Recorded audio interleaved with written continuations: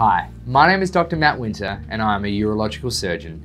I am pleased to welcome you to this video discussing transperineal prostate biopsy. A prostate biopsy is the removal of tiny samples of prostate tissue which is then sent to the pathologist to determine if any prostate cancer is present. I perform transperineal prostate biopsy as this is the best way to reduce infective complications. The procedure will be performed under general anesthesia. Intravenous antibiotics will be given at first. Your legs will be placed in stirrups and an ultrasound probe will be placed within the anus. A small needle will then be placed through the perineum, which is the skin between the anus and the scrotum, and then into the prostate to collect the small sample of tissue. The transperineal approach means no needles are placed through the rectum. The needle will be placed several times into the prostate depending upon the size of the prostate and the presence of any abnormal areas found on MRI. The procedure will take approximately 35 to 45 minutes. What are the benefits? A prostate biopsy may confirm the presence of prostate cancer. What are the risks? As with any surgical procedure, there are risks of unsuccessful results, complications, and injury, or even death, from both known and unforeseen causes.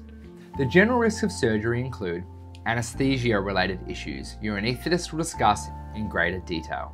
Bleeding during the operation, which may require a blood transfusion. Blood clots in the legs, deep vein thromboses, lungs, pulmonary emboli, or brain stroke. Heart or lung problems, e.g. abnormal heart rate or rhythm, chest infection, collapsed lung may occur. Adverse or allergic reactions to medication, damage to nearby structures, pain and scarring, or infection. The specific risks of a transperineal prostate biopsy include bacteria that may get into the bloodstream and result in the development of septicemia. This will require admission to hospital and treatment with intravenous antibiotics. Septicemia is extremely rare in transperineal prostate biopsy. Bleeding may occur in the back passage. Urinary tract infections may occur, resulting in burning, stinging, or increased frequency of urination. In rare circumstances, an abscess may form within the prostate. Swelling of the prostate is not uncommon and may result in urinary retention. This may require the insertion of a catheter on a temporary basis until you're able to urinate again. There is an increased risk in smokers, obese people, diabetics, or immunocompromised patients for chest infections, lung, and heart complications and blood clots. The results of the biopsy may not help make a diagnosis. There is the risk of damage to nerves, blood vessels, and other structures surrounding the treatment area. This can result in erectile dysfunction or incontinence. This is exceedingly rare. Death secondary to complications is also exceedingly rare, but possible. What are the alternatives? A blood test, PSA, or MRI scan may show that you have a problem, but they cannot confirm the diagnosis of prostate cancer. You will need to advise me if you have any of the following: an artificial heart valve or coronary artery stent, a pacemaker or defibrillator, any implant or foreign body, if you take a regular prescription for blood thinning medication. If you've done any recent travel to Asia or have used fluoroquinolone antibiotics in the past year, please tell me. If you have any allergies as well, that's important to know. You shouldn't eat or drink anything 6 hours prior to surgery. After the procedure, you'll be able to go home the same day. You may have some soreness in the rectum or in the perineum, small amounts of blood in your stools, urine, or semen. You may have some light bleeding from the rectum. You may have some burning or bleeding or discomfort on urination. All of these symptoms are normal and will generally self-resolve.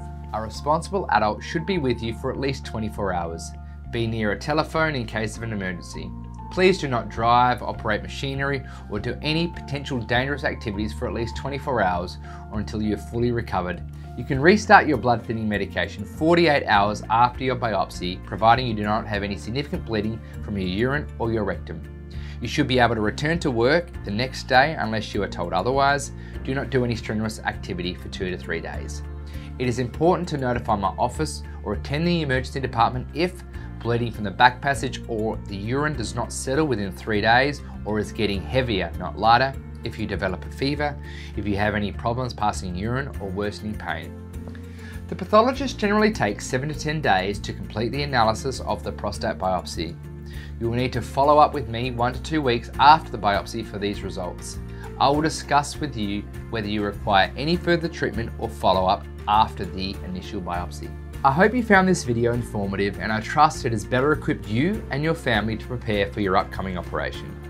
I am available to answer any questions you may have, or you can contact my office if you have any concerns. I look forward to helping you resolve your urological problems, performing the operation, and caring for you during the recovery.